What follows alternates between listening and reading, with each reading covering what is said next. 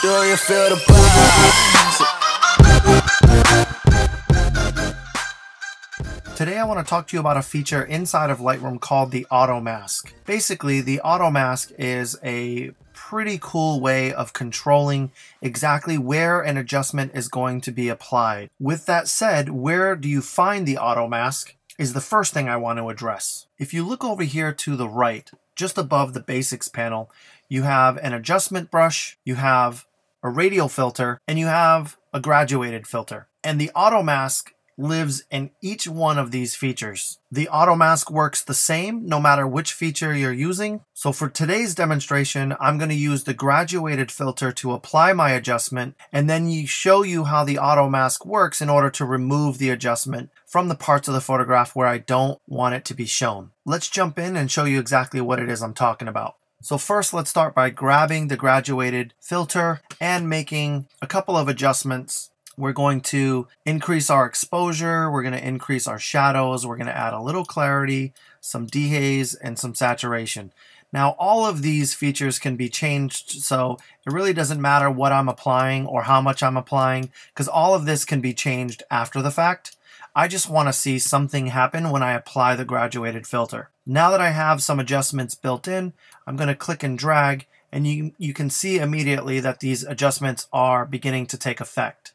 For us, where it is turning red is where the adjustment is going to be applied. So that includes not only the building, but you can also see that the sky has also turned red. And this in here lies the problem, because I don't want the sky being affected. I really only want the parts of the building to be affected in this adjustment, not the sky. So what I need to do is go in and remove the parts of adjustment from the sky. But if you don't do this properly, it could get a little messy. So to remove the adjustment, we're going to head on up and click on the brush tool. And this is going to bring up a panel of adjustments. And these adjustments are basically just to control the brush that's now being implemented. With this brush, I can continue to add more adjustments, or I can choose to erase the adjustment. So I'm going to click on the eraser and I'm going to begin to brush on all the parts of the red that I don't want.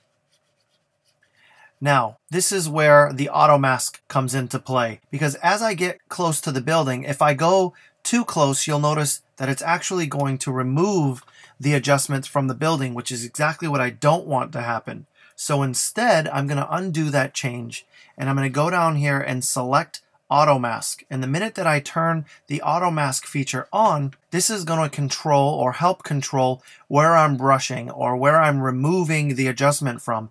And as I go along the exterior of this building, so you can see how nice and controlled this works. This Auto Mask feature is doing a fantastic job of making sure that the building remains, but everything else goes away. I'm going to continue doing this up here. And that looks pretty outstanding. So the Auto Mask feature has done a really good job of helping ensure that the adjustment stays on the buildings, but helps us carve out all of the other areas that we don't want included in this adjustment. I'm going to hit the letter O so that this red overlay goes away. And now I'm just looking at the adjustment as it is, and I can go back into my panel and make any further changes that I need or that I want based on the photograph itself. Maybe pull this exposure back down just a little bit. And you can see how wonderful that looks as it's just being applied to the building and nowhere else. And so if I turn the graduated filter off, here's a quick before and after, And with the Auto Mask, we've been able to remove the adjustment from the parts of the photograph that we don't want it to apply. And as stated before, this Auto Mask feature is in the radial filter. You just click on the brush, and it's also in the adjustment brush section down at the bottom. When you choose erase, you can Auto Mask from here as well. So that's it for today's photo tip. Hopefully you enjoyed this and will find it useful in your editing. If you like this video, go ahead and give it a thumbs up.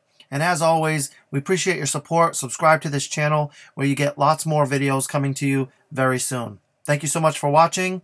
We'll catch you in the next video.